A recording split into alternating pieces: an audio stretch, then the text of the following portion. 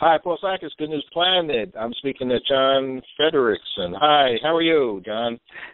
Fine, and thanks for having me on. All righty. Well, I'm very pleased and honored to get a moment or two to speak with you. You've written a book. Actually, it's after you've had a great successful book with for the therapist, actually, a prize winner, Co-Creating Change. Congratulations on that. Thank you.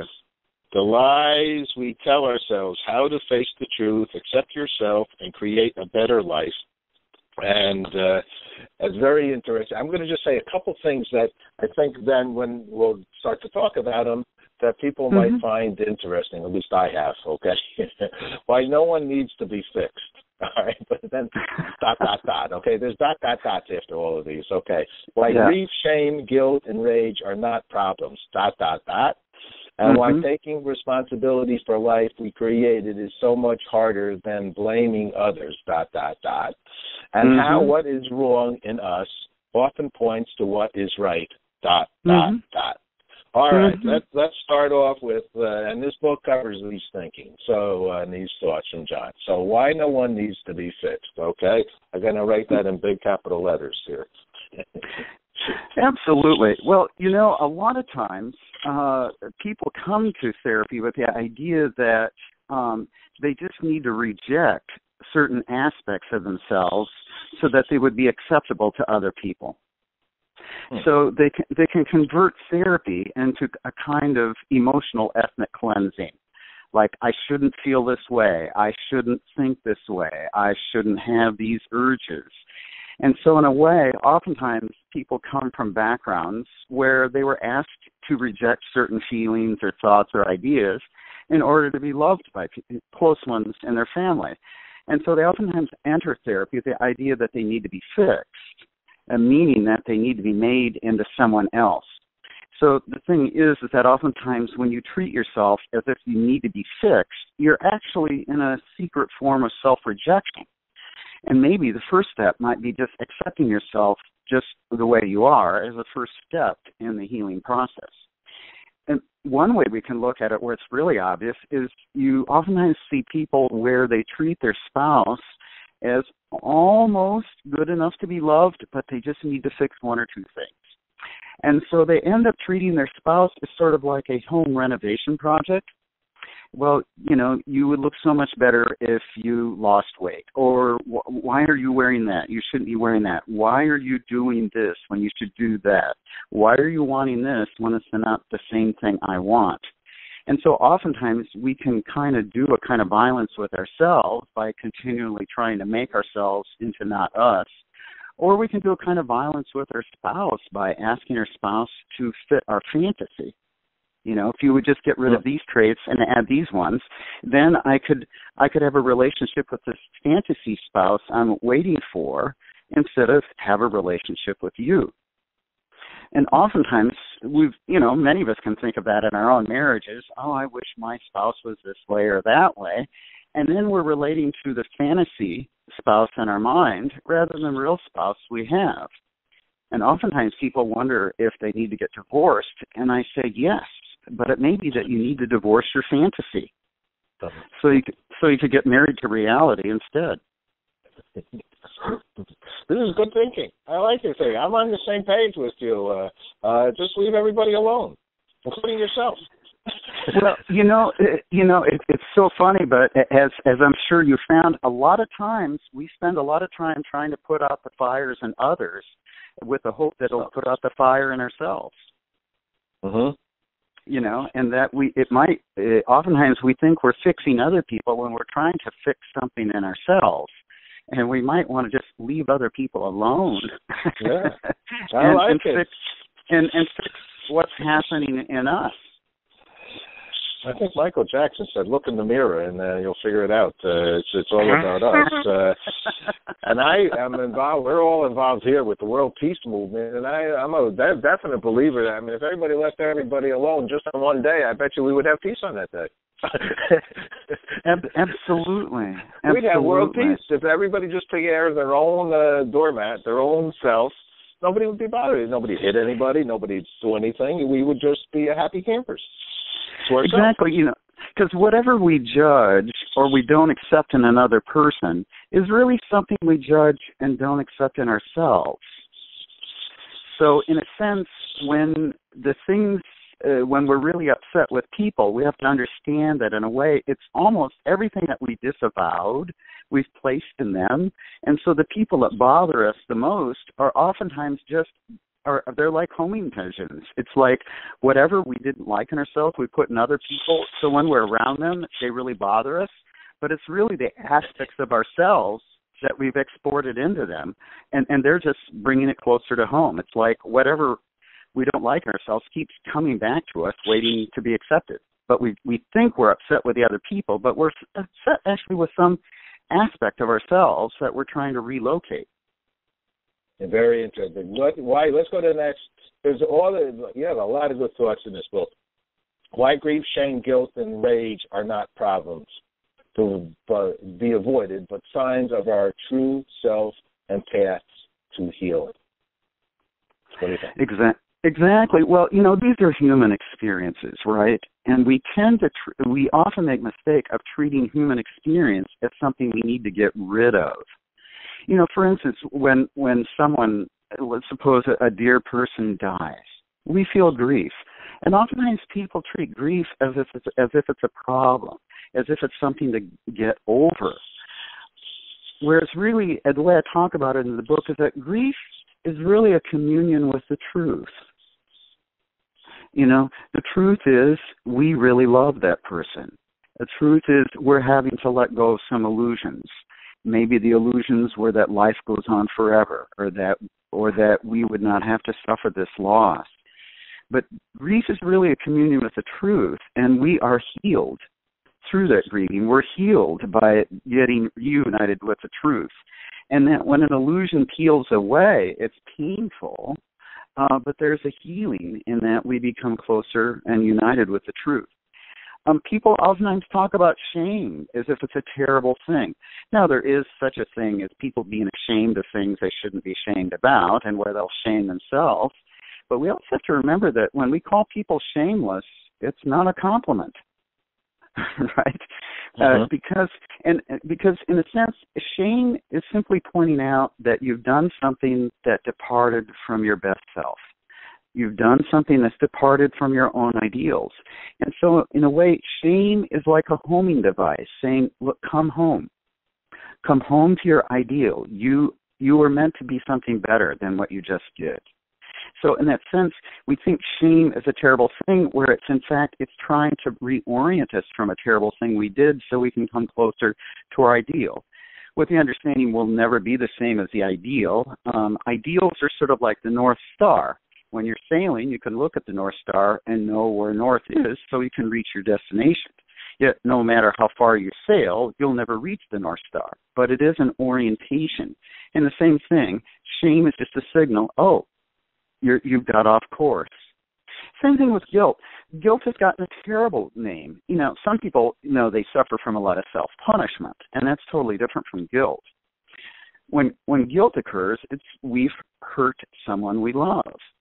And guilt comes up, and it's actually a sign of our love. Guilt tells us, wow, you hurt someone you love. And guilt actually mobilizes us to reach out to that person. It mobilizes us to repair the damage we did. So in a way, if you didn't feel love, you wouldn't feel guilt. So people think guilt's a terrible thing, and I say, no, it's just a sign of your love. It's an indication that you see that you damaged a relationship and you're feeling an urge to repair the damage. It's so painful to feel guilt that oftentimes we'll avoid reaching out to repair the damage, and we may punish ourselves in the privacy of our home. And if someone will say, I feel so guilty, and I'll ask, so did you apologize? Well, no. So I'd say, so then this is not guilt, this is self-punishment. Because it's interesting with the self-punishment, however nice it sounds, it's narcissistic withdrawal, right? It's much harder to face the person you hurt and apologize and repair. But that's what guilt is mobilizing you to do. So in a sense, it's understanding that there are really good purposes to these emotions. Well, I'm going to keep on going here because I want to, since I've mentioned that, and as I said, we can go spend a long time on each one, but we're just not going to have time today. But why taking responsibility for the life we created is so much better than blaming others? Well, the thing is if we blame others, then we better have 10,000 lifetimes, because if we blame others, we're waiting for them to change so that our lives will change. And then you simply make yourself the hostage of someone else's neurosis. All right. Right? You know, if you say, well, my problems are because of my husband or so-and-so, then in that way you're saying, I can't really do anything. I have to wait until this person changes until I change. You know, Byron Katie talks about this in terms of why not cut out the middleman? You know, they're like, I'm going to wait till he changes first and then I'll change. Well, you could spend a lifetime doing that, but then you would be actually the architect of your own suffering. And without realizing it, you have found a secret way to punish yourself while blaming someone else for doing it. Yabadoo. Yabadoo. A psychiatrist once told me that the opposite of love, he said, what's the opposite of love? So I guess many people would say, hey. He said, no, it's not caring. Interesting. What is wrong in us? I hope you don't mind me going like that. I don't usually even do like this, but I just feel that each one of these you have something very, very contrary to the norm of the way to look at it, and that's why I'm doing it. I just want to let you know. Yeah, absolutely.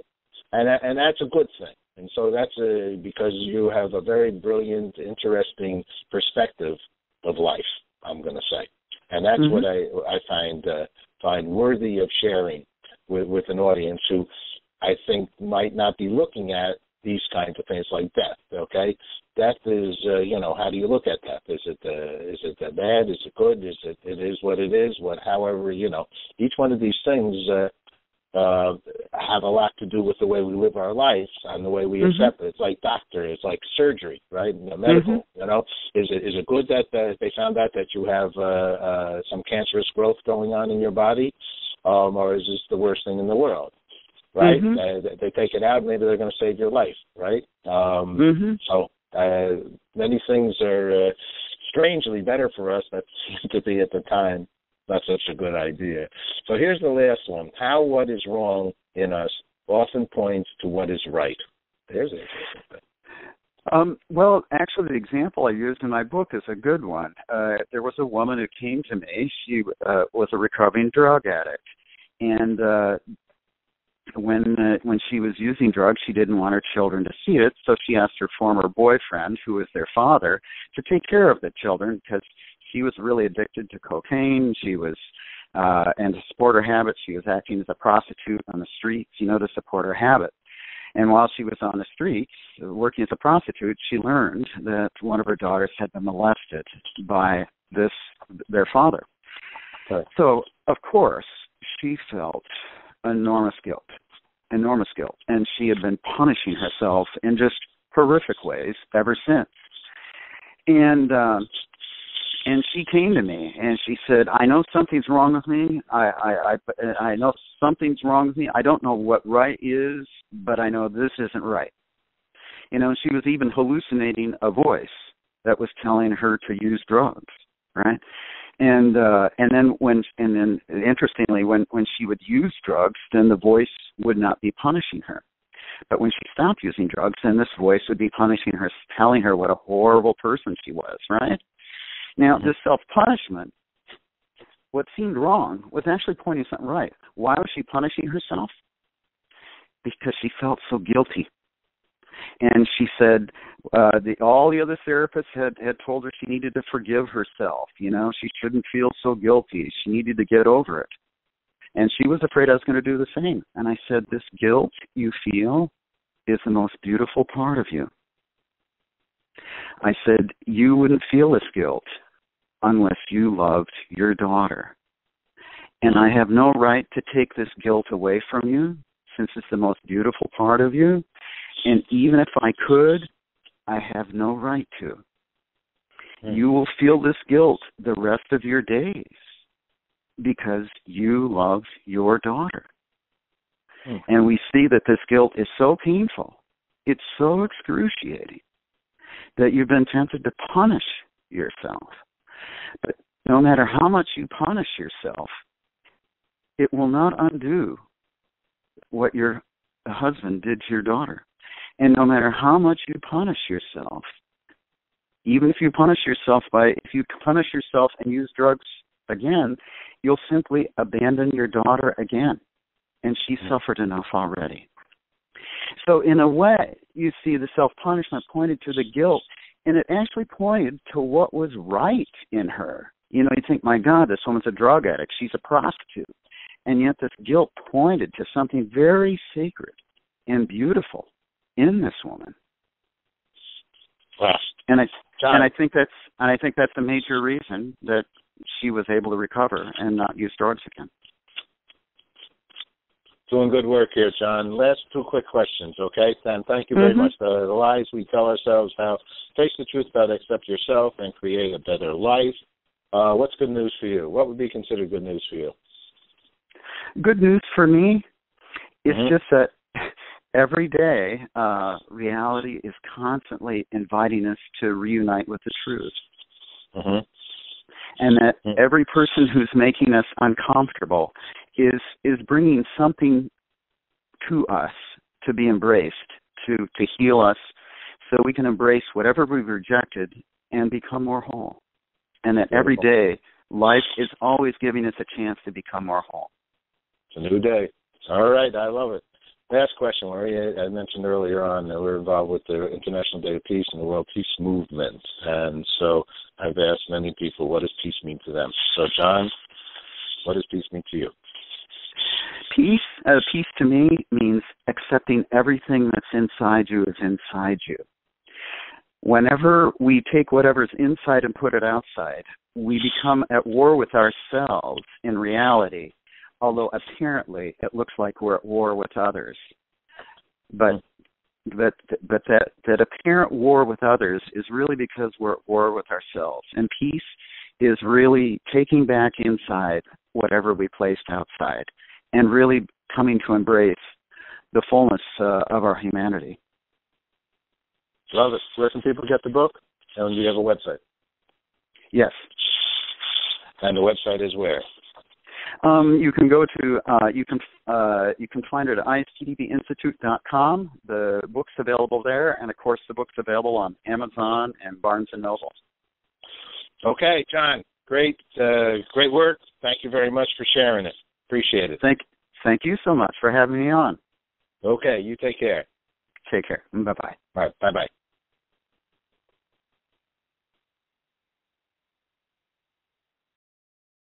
bye-bye.